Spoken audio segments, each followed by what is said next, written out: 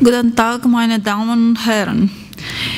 Ich name Diana Cionoiu und ich bin von Romania, von Yate Project.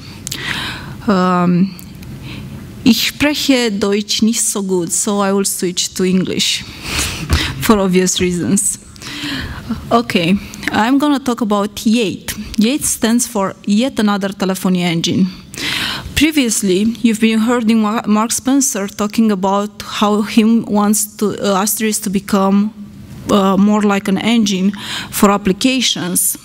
Well, my only problem was that I needed the same thing. I needed Asterisk to be an engine, but that was 4 years ago when I started Yate. Unfortunately for me, there was no solution at that time. Oh. Meanwhile, things did change. Meanwhile, about 4 years have passed by, and Yate which started as a soft switch, has become a far more complex solution. So we have the soft switch functionality in the beginning that was the beginning concept in Yate. And then we added the PBX functionalities and so on and so forth. I'm not going to talk here about the protocols because obviously Yate, like any other modern soft switch, supports SIP, HTTP3, IX. Well, IX is not that used these days. But, well, Yate supports IX too, including trunking. And of course, it supports MGCP and SS7 and ISDN and analog support and blah, blah, blah, blah. You can read the list on the website. It's not that relevant. The relevant part is how Yate can help users and can make their life better. So the first users we have are the home users. The home users usually need like a soft client. So we develop the Yate client especially for them. The businesses are far more interested into having like a small PBX or a large PBX. The problem with businesses is that they go all the way from 4 users until 2,000 users. And then we have the carriers. The carriers have been our first market because we started as a soft switch. And for a long, long time, they've been our customers. And the biggest application was SIP to HTTP3. The translation between those two protocols, because Asterisk has a problem with the HTTP3 channel. So people wanted to make phone calls to HTTP3 and they've been obviously unable. So they just installed an Asterisk to do SIP and they installed Yate to do the translation between SIP and HTTP3. And then we have the third-party service providers. The third-party service providers are these days probably our major market. Because every day, somewhere in the world, wake up and say, okay, I want to have this new technology, this new service, this new thing that I've been dreaming about. And then they end up with us and they ask, okay, guys, can you do that? And usually our answer is yes. We are in this business in order to fulfill the user's needs. We are not in this business to follow the trends or to tell to the customers whatever technology they want to use. We really don't care which kind of protocol they want to use as long as we can implement it. That's the most important part for us, the users. How we end up making possible to make more and more applications for them. And now I will get back to the history a bit.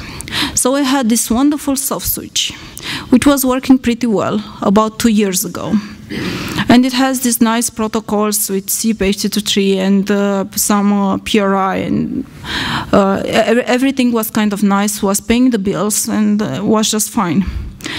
Unfortunately, our customers, which are carriers, have started to see that they can do Chandrex.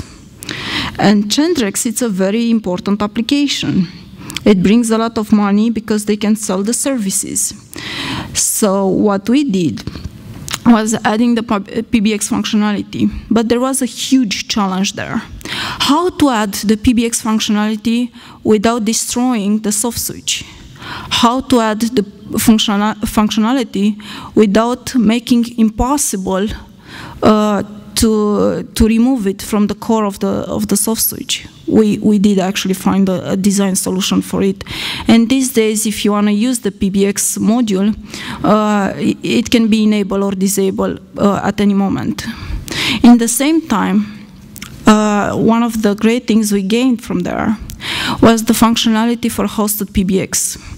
One of the big challenges is, okay, we have this carrier, he wants to sell the virtual PBX or hosted PBX or whatever.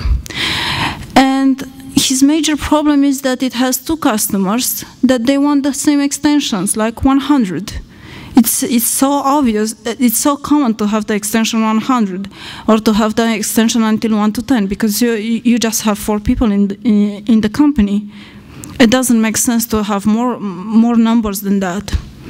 However, in the common telephony systems, you just can't use the same numbers because it doesn't allow you for real to have a virtual PBX. It allows you eventually to have customers with different extensions. Well, that's possible in Yate. Yesterday, I had a discussion with one of our customers, which is located right here in Berlin. And he told me, well, Diana, you know what sells me in? The routing system. The routing system in Yate was the first idea that we started with. One of the biggest problems we had was, okay, I want to route a phone call. Oh, I'm sorry. Seems that my laptop is not so happy with me. One of the biggest problems was, okay, I want to route a phone call by the format, or I want to set up a certain format based on the fact that the phone call is a fax. That's a very common application. It's not so easy to do it with most of the telephony systems, right? So we started from this great soft switch with routing features, and then we've moved to the PBX, and then these days we are moving even further. Instead of being only in the small and medium carriers market, we are moving to high carriers market by adding the SS7 functionality. And we are not only adding the SS7 functionality, but because we have support for MGCP, we can do distributed SS7, which I believe Yate is the only one in the open source world which can do that. I'm gonna go further. Now, I will get back a bit more on the history side. In 2003, when we started, we had a very clear idea. We want to do a telephony engine that does smart routing. Everything is fine, great, wonderful. Now, the only thing is, how can you actually beat someone that in 2004, we started the company with $500. How can you beat someone that got an investment of $13 million? So obviously it has more resources than you, more people, and it is in the right market with 4 years before you. That's a tricky challenge. It's not that easy. It's not easy to be in that position.